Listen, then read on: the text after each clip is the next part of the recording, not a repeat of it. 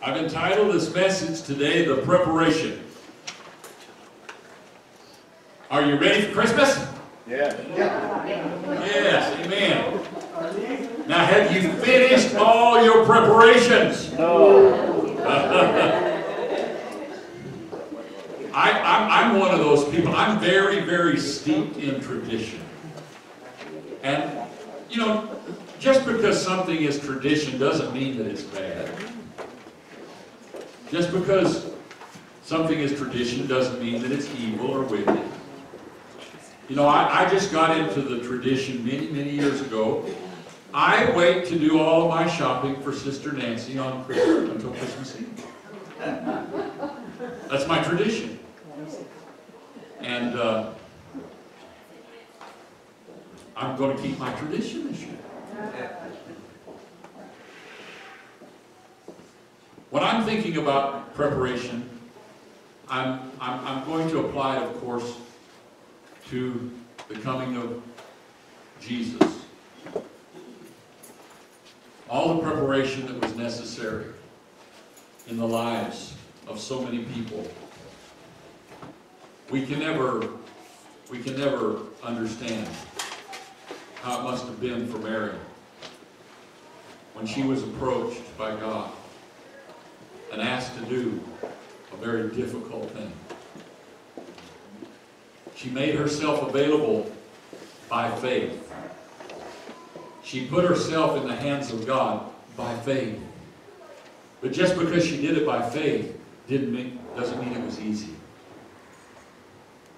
Those of you that have been walking with the Lord a little while, you know that sometimes walking by faith is not easy. And sometimes walking by faith means that you're going to have to go through some of the suffering. You're going to have to go through some of the hardship. You're going to have to go through some of the tragedy. But Mary was preparing herself. She was preparing herself for the request that God had made for her. And we all know, and we spoke of it last week, about how there had to be a lot of preparation even for Joseph. Because what he was asked to do was just as difficult as what God had asked Mary to do. But we find these two relatively young people, making themselves available to God by faith. By faith. I'm so glad that God dealt with them in a personal way. He sent angels to them. He spoke to them. He gave them His words in a loving and a kind manner. And I'm still rejoicing at how much God does even today to speak to us and to help us to walk by faith. So Mary and Joseph were in this time of preparation. All of their preparation was leading up to that night in Bethlehem. And then the life that had to be lived thereafter. You know, this is something we don't touch on very often at the Christmas season. But the life that they lived after Jesus was born was just as important as all the days of preparation. And brother and sister, I can say this to you, and I know it because of my own experience and my knowledge of the Word. That brother and sister, when we come to Jesus, when we find Jesus, when Jesus is born in us, that's just the beginning of what we need and what we do and how we live. And then I'm reminded of Mary's cousin, Elizabeth, the mother of John the Baptist, and her husband, Zachariah, and how there was great preparation in their lives. See, Elizabeth was not supposed to be bearing children. She was past the age of such things. But you know, just because in the natural things don't look like they're supposed to look, that doesn't necessarily limit God, church. Elizabeth and Zachariah had to go through times of preparation. And when we think about the birth of Jesus, we automatically go to Mary and Joseph. But do you realize that Elizabeth and Zachariah played an important role? Each one of us plays an important role in the plan of God for our world, for our time, and for our place. Can you say amen? Amen. And then we can't forget. And I have been so blessed the last 2 days. How old is Lizzie? 3? 3 years old. And she just burst out singing, "We Three Kings of Orion." They have a little program at school next week, and her and Liam are in that program.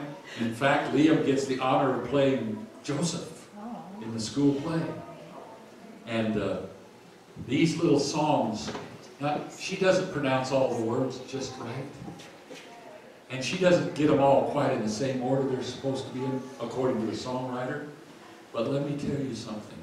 I believe these 3 wise men would jump up and shout if they heard my 3-year-old great-granddaughter sing this song. I do. Amen. Think about the preparation that they went through. Because God spoke to them and God gave them a sign months before Christ was born in Bethlehem. And they had to make a journey of great distance. Great distance. I want to use some scripture from 3 different places today, kind of covering some of these individuals and their preparation. Luke chapter 1, beginning in verse 39.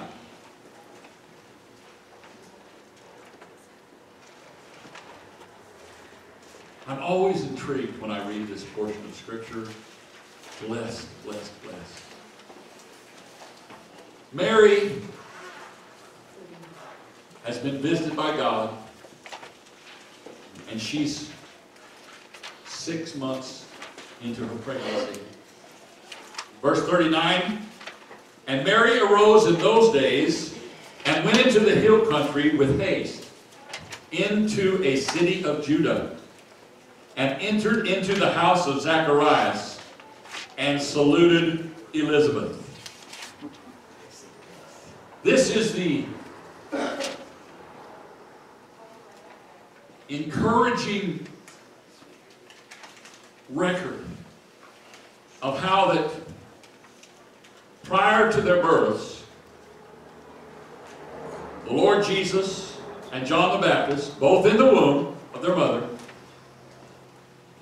these mothers who had been touched by God became a blessing to one another's life. We don't know exactly why Mary made this journey, but we can believe, based on the circumstantial evidence, that she made this journey to Elizabeth's side, first of all, to encourage Elizabeth in her impossible pregnancy, her miracle pregnancy. See, Mary had a miracle pregnancy. I know that this isn't talked about a lot, and I know this isn't brought up, but I want to remind you that when God came to Mary and asked Mary, she was a virgin. Your life and the preparations of your life are just as important to God as these people that we're studying in the Scripture today. You know, when Mary came up and spoke to Elizabeth, the Bible goes on to say, and I didn't put all these scriptures in, but you know, as soon as she made a salutation to Elizabeth, the babe in Elizabeth's womb leapt, jumped. Wonder why? I think John the Baptist was Pentecostal. I don't.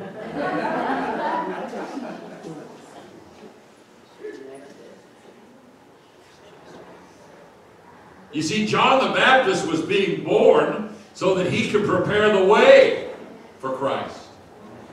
So that he could go and be the forerunner of Christ. And so he could call out to a nation who had grown weary in well-doing. Call out to a nation that had become lax in their spiritual life. Call out to a nation and get them ready for salvation. There was a lot of preparation for Mary to go and to come. But I want you to know that the main thing that took place there was that spiritual and emotional support that these two women needed to go through what they were going through. Some of you that have lived several years, those of you that are mature, know that some days you need emotional and spiritual support because the physical part's kind of lax and waning. Amen? Oh, if we would just concentrate a little more on the spiritual man. If we just, and I've taught this to you before, but you know, we believe in a thing called tithing, don't we? Yes, amen.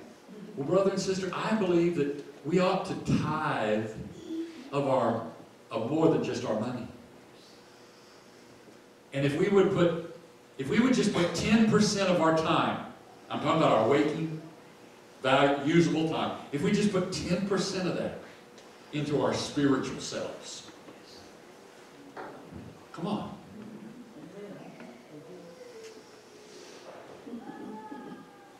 So Mary made this journey. Lots of preparation, coming and going.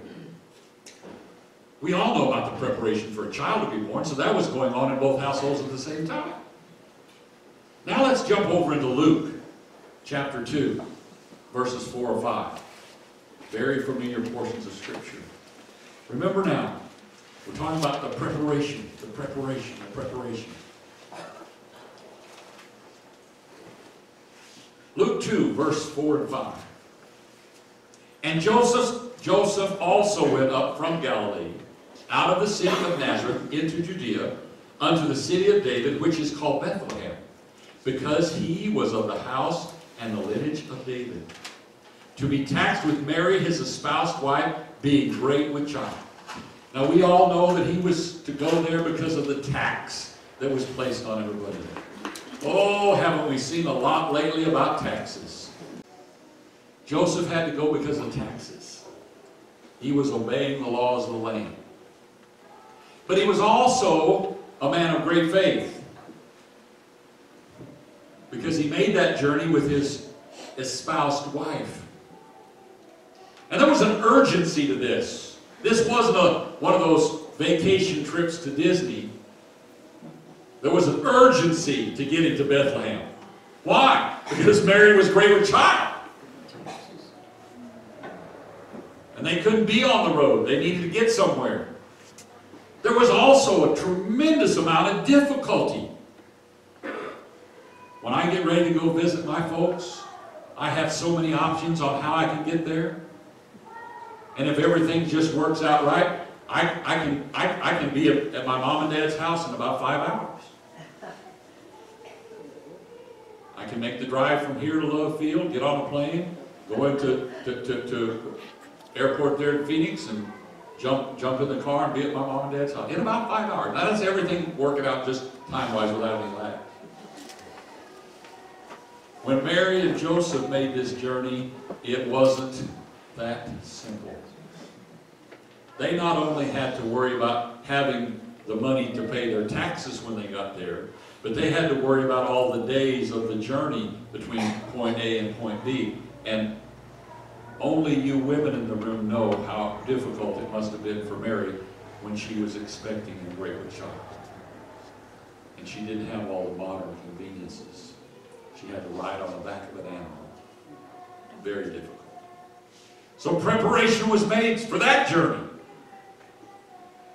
And then we get into the actual birth of Jesus. Let's look at Matthew chapter 2 for that one. Verses 1 and 2 of Matthew. Now when Jesus was born in Bethlehem of Judea in the days of Herod the king, behold, there came wise men from the east to Jerusalem, saying, Where is he that is born King of the Jews? For we have seen his star in the east, and are come to worship him. Now when we talk about preparation, no one in the Christmas pageant, the pageantry of Christmas, had to do as much preparation and as lengthy of a preparation as they did. Because they journeyed hundreds and hundreds and hundreds of miles by caravan. We know that these were kings by history. We know that they came bearing gifts for the Christ child. But they didn't. They moved in an entourage of hundreds of people. They had their servants. The servants that took care of their cooking. The servants that took care of their clothing. The servants that took care of setting up camp and tearing camp down. The servants that took care of the animals of burden. The servants that took care of all the food for the animals and all the food for the people. And there were just literally hundreds and hundreds of people involved in this trip. Took months.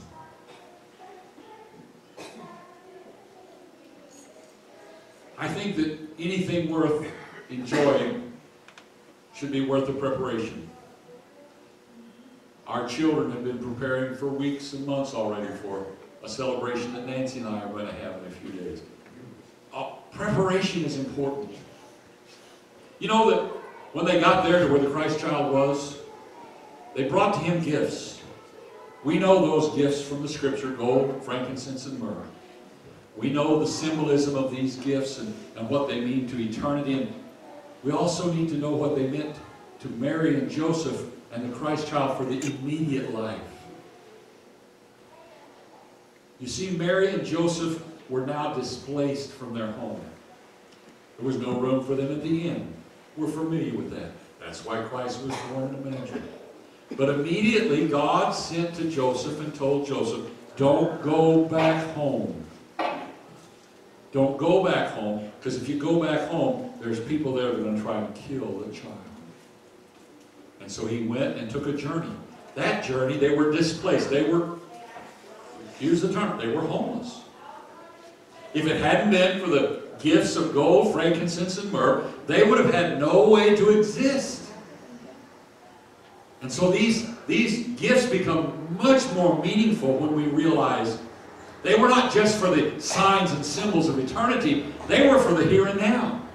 Our God cares about our here and now. Amen? Our here and now. And like I said earlier, I'm quite sure that all of you are busy making your preparations for December the 25th. The coming of Jesus required preparation. I can't believe how busy some of you are and how much you accomplish at any one given time. I'm just amazed. I used to think that I could accomplish a lot. That was just in my imagination. I have found that even when I prepare now, my production level is down. Now let me just survey the room today. How many of you enjoy the preparation? Some do, I know, some do. Some do.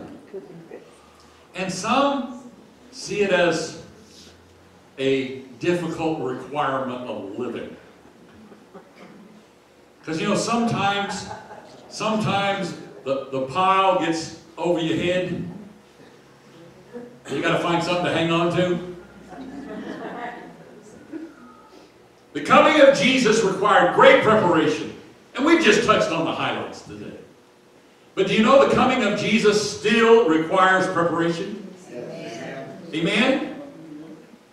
It's only 9 days till December the 25th. So if you're going to do it, hurry up. But you know, we don't actually know how many days we have to prepare for the coming of Jesus. Matthew 25:13 says, "Watch therefore, for ye know neither the day nor the hour wherein the Son of Man cometh." The wise men came into Jerusalem declaring that there was a king born. And then the prophets have told us that that same king is coming back again. Hello? Brother Bill, the return of Jesus Christ is not a Christmas message. Yes, it is. Yes, it is. Because we need to be prepared. We need to be ready. We need to be watching. We need to be worshiping and praising and lifting up Jesus. And we need to be preparing as many as we can and ourselves for the return of the Lord Jesus Christ. In 1 Thessalonians chapter 4, verses 16 and 17. 1 Thessalonians 4, 16 and 17. For the Lord himself shall descend from heaven with a shout. Remember when Jesus was born, the angels were out on the hillside shouting the message and singing the message of the birth of Christ to the shepherds in the field and to anyone else who was within sound of hearing. This time, the Lord is going to shout himself. He said, with the voice of an archangel, not a quiet little, timid little, passive, oh by the way, but here I am. I have returned. I have returned. I'm here for my children. I'm here for my loved ones. He said also there's going to be the trump of God. So not only the voice is going to be ringing out, the voice of God, but then the instruments. And it's no coincidence that it's a trumpet. Come on. Trumpets are used to declare. I love it in the old westerns, you know, when John Wayne's been shot 14 times and got 3 arrows in him. And the Indians are coming over the top of the ridge, and there's a bazillion of them, and he's got 1 bullet left. And then off in the distance, you hear the trumpet.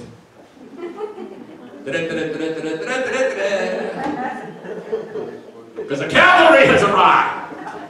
And it's that trumpet that gives hope. And it's that trumpet that gives joy. And it's that trumpet that gives a warning to all those Indians. Oh. I don't know, between John Wayne and Matt Dillon, those guys got shot so many times that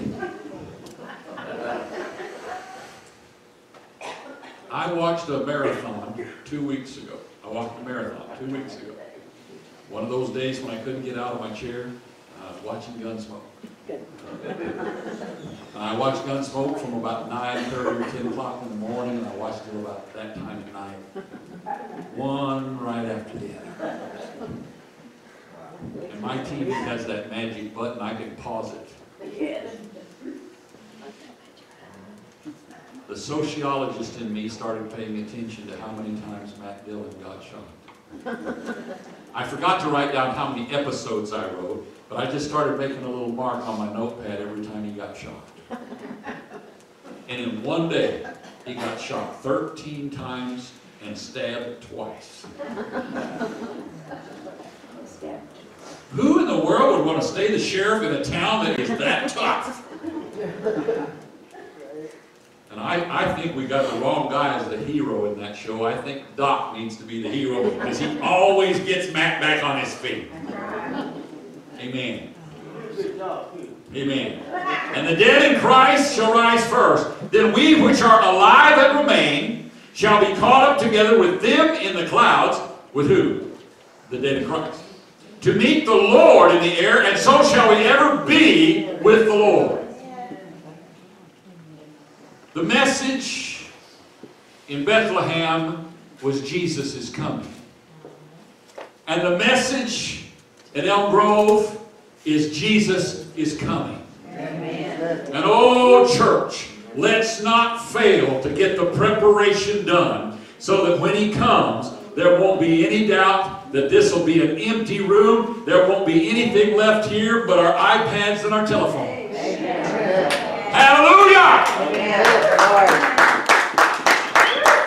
You see, the message of hope that started in Bethlehem is still the message of hope today. Amen. That if I'll prepare my heart, and if I'll prepare my soul, by following the examples that Christ made for me when He walked on this earth. And I'll put myself before God the Father as a repentant, converted individual, and then walk my life, live my life, speak my life, think my life after the pattern of Jesus Christ when that trumpet does sound. And it's going to sound. I say it's going to sound. I and my flock, my whole flock, from the eldest to the youngest, we're going to be out of here. Amen.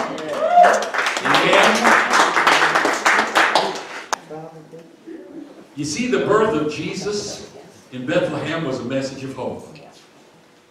And brother and sister, what greater hope could we have today than our names are written in the Lamb's Book of Life? And that from the babe in the manger, He became the King on the throne, and is now returning to catch away His faithful, His redeemed, His holy ones, so that we can forever be with Him. So here we are, getting ready for December the 25th.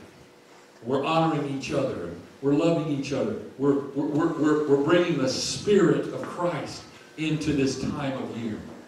That spirit of hope and that spirit of joy. That possibility of bringing hope to one more person's life.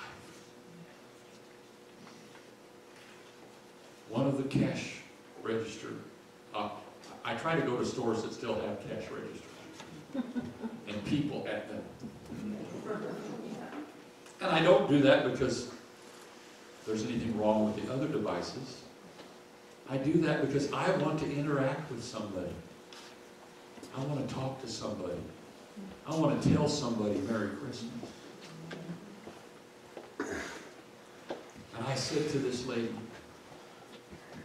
thank you for your smile and how pleasant you've been today. Have a Merry Christmas. Oh. And she says, I don't know how to have a Merry Christmas. She said, everything that's bad that's ever happened to me has happened at Christmas time.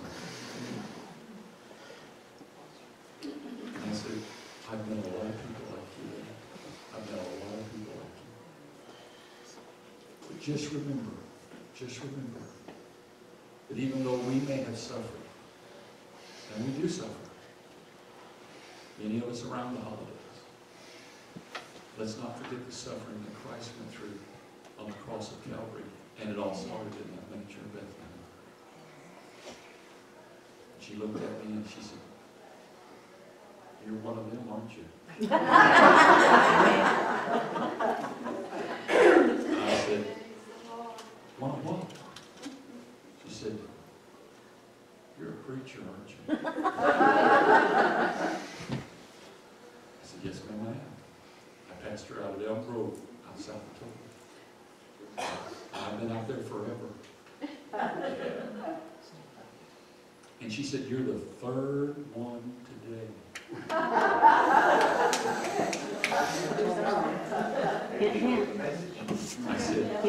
I said, God's trying to show you how much He feels your hurt. And I'm going to pray for you, and I'm going to have some of my friends pray for you, because we know how difficult this is for you. We know how hard it is when your heart's broken and everything around you reminds you of that heartbreak.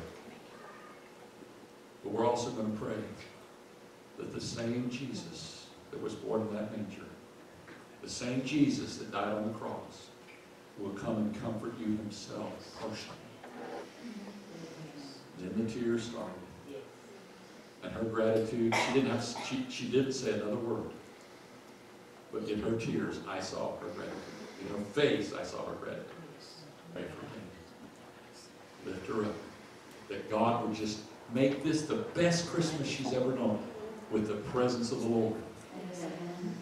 Amen? Amen. So, let's be prepared for December the 25th and the second coming of the Lord Jesus Christ, our Lord and our Savior. Amen. Let's stand and be dismissed from God's house today. Father, we thank you so much that we can come into your house, gather together, exalting your holy name. Lord, thank you for speaking to us about the preparation that's necessary, not just for this everyday world that we live in, but the preparation that's necessary for eternity.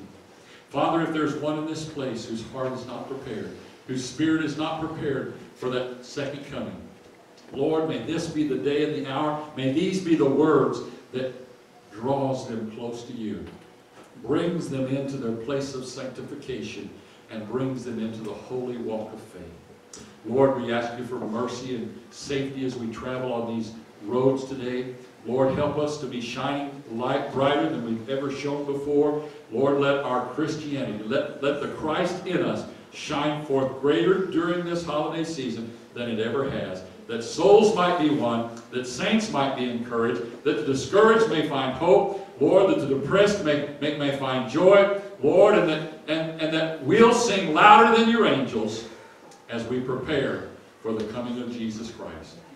We ask it all in the holy name of Jesus, and all God's people said, Amen. Amen.